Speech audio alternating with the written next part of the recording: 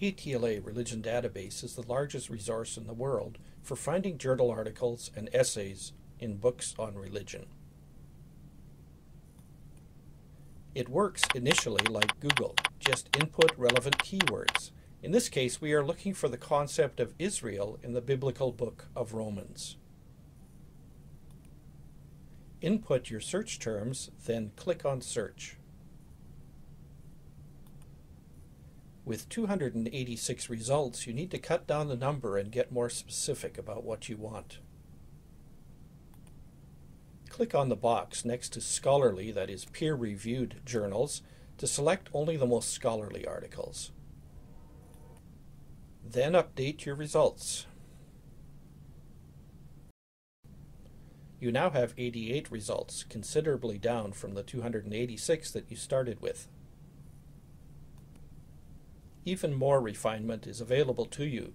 Scroll down the left column of results and click on the Subjects link to further narrow your results. Let's select the major passage in Romans about Israel, Romans 9 to 11. This will focus our results more specifically and narrow the number of articles listed.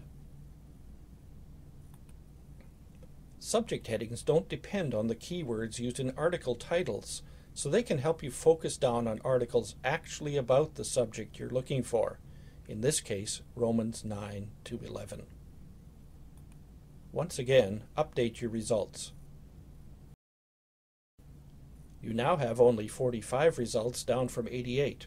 The limiters you applied are listed.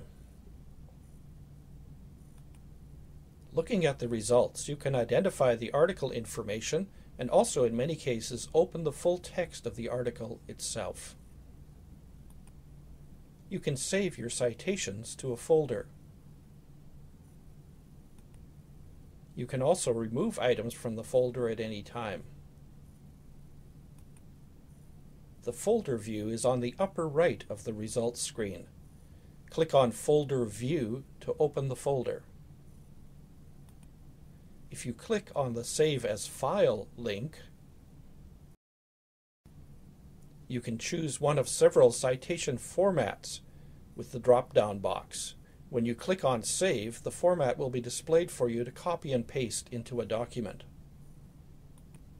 And here's your formatted citation. You can also export your citations to a bibliographic manager like RefWorks. ATLA has a useful scriptures search for articles on biblical passages. Finding biblical passages on ATLA takes a little bit of navigating. Let's try a search for articles on Romans 11:26, though you can also select longer passages or even whole book chapters. First of all, select the next text link. Select Next again to get to the book of Romans. Select the Expand link to open up the chapters within the book of Romans. Now expand the chapter Romans 11 to get the verses. Once again, you'll need to click on Next to get to verse 26.